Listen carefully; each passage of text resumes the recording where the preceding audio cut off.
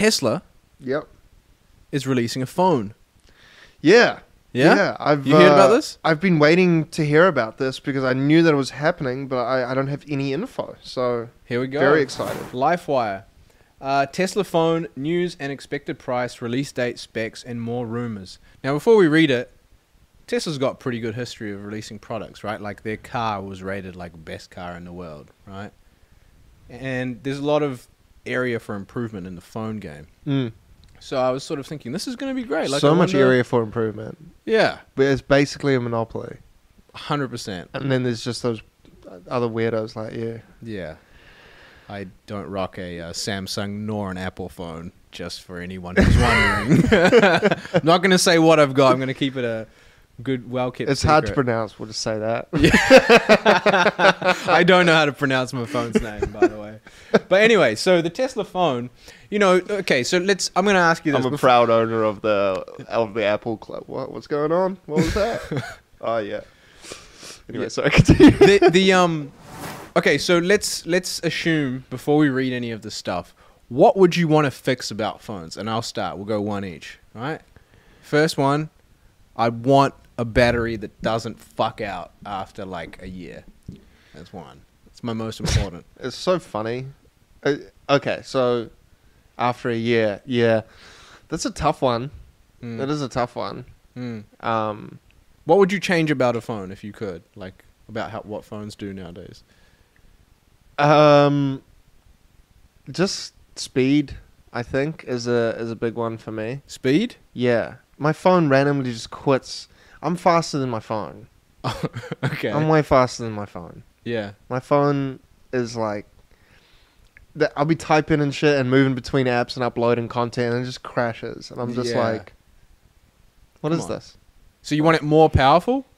Yeah, I think a more powerful phone would be, Yes. yeah, like step it up a little bit. Yeah. So I don't need a fourth camera yeah. Why do I Or need you to- 3 cameras? or you to take away features on my iPhone, like being able to plug headphones in. Yeah, Thanks. that's another one. Headphones. Like, why can't we plug those in anymore? Do you own headphones you can plug in? Not anymore. Neither. I don't own headphones you can plug in. No, that's a lie. I do. And my phone does have a 3.5mm jack. It does? It does. Yeah, okay. But, like, this brand of phones, if you guys know it, they keep the 3.5mm jack for that reason. Yeah. My phone also has an IR blaster, What's that? meaning that I can control a TV with it. Oh, yeah. TV, your heater, just whatever has got. I think, honestly, remote for I'm it. pretty close to switching, so I'm glad that this is happening. Yeah, no doubt. Because Apple, it's user interface that I'm comfortable with and I've been using for so long. Yes. It's difficult now to move over when the argument isn't settled that there are better phones out there. Yeah. If someone's like, the Tesla phone is so much better than the Apple phone, I'll be like, let's go.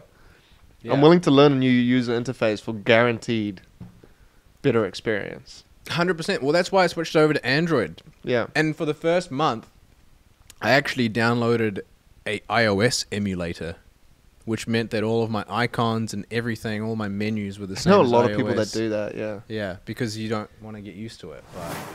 But anyway, let's read up a little bit about this one. If we could just zoom in a little bit, bruv. Release date. All right. So, has circulated the internet. How likely is the smartphone release? No credible sources. Okay. Tesla has a history of releasing interesting, though still on-brand. Okay, can we scroll down a little bit? Yeah. All right, here we go. There are a few primary reasons we're questioning whether this phone is due for an actual release. Okay, maybe we scroll past that. Tesla watch coming soon. Okay. Definitely not. Smartwatches and phones are yesterday's technology. Neuralinks are the future.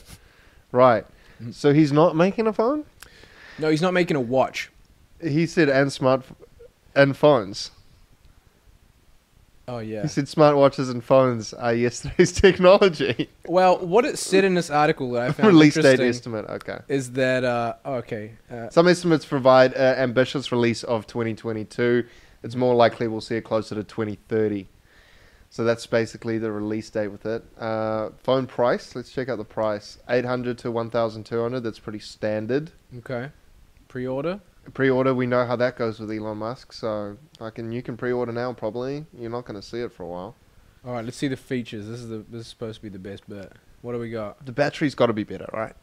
That's got to be the first. That's got to be the first thing they got to fix. Solar charging is one. Satellite internet. Nice. Vehicle control. This is all. If you own a Tesla phone, duh. Of course. That makes so much sense. No question about it. I have such an issue with cars.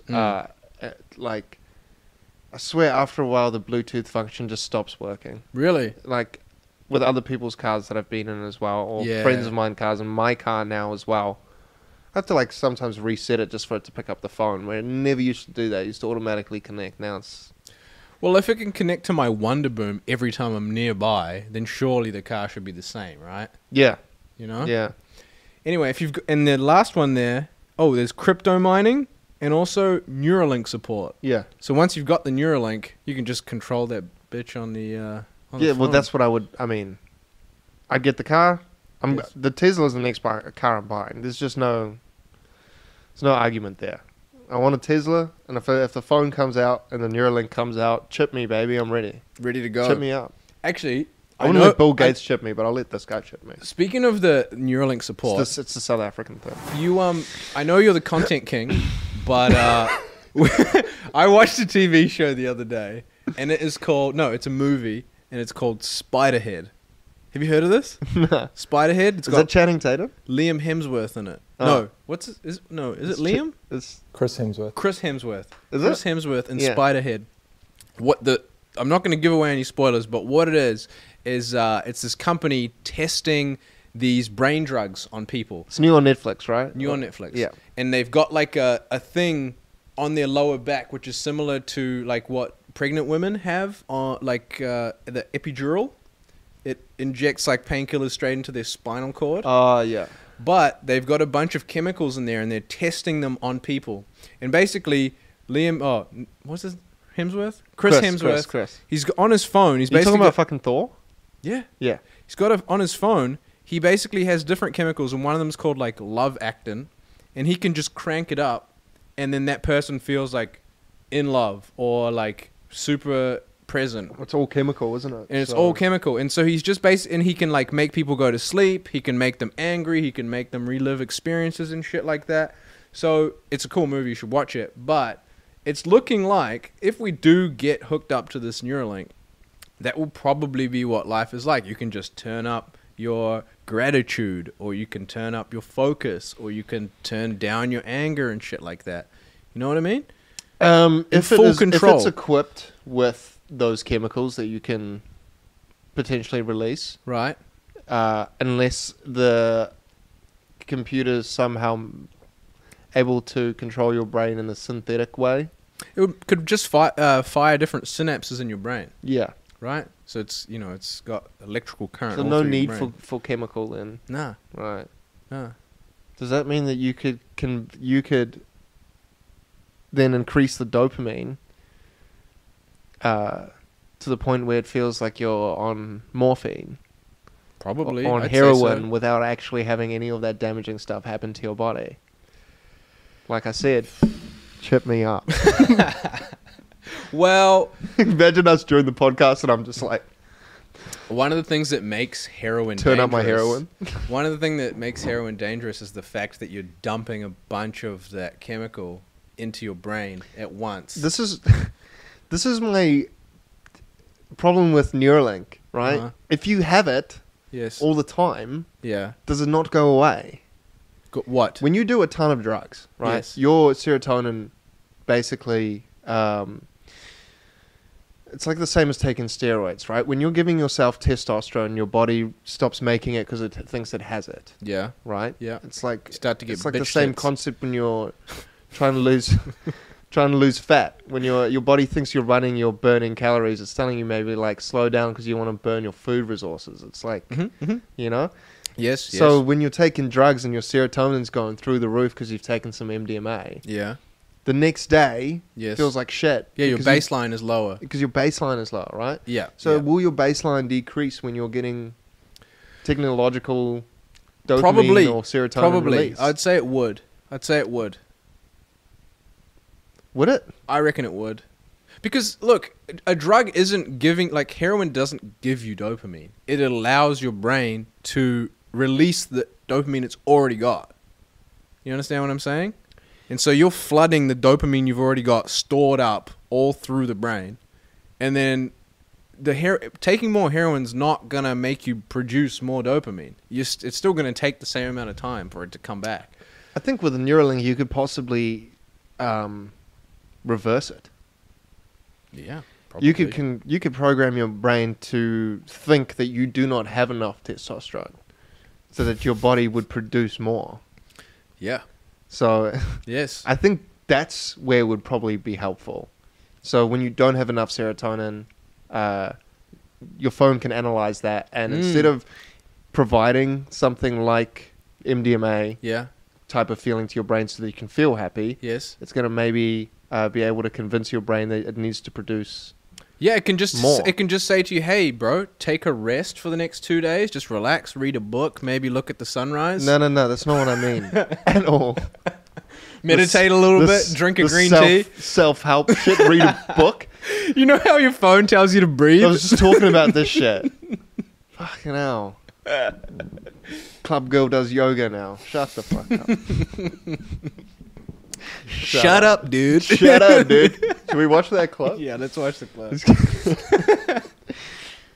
This is us talking about brain chemicals. This is a perfect segue. Perfect segue. So anyway, we found this clip. You think it's fucking hilarious. Do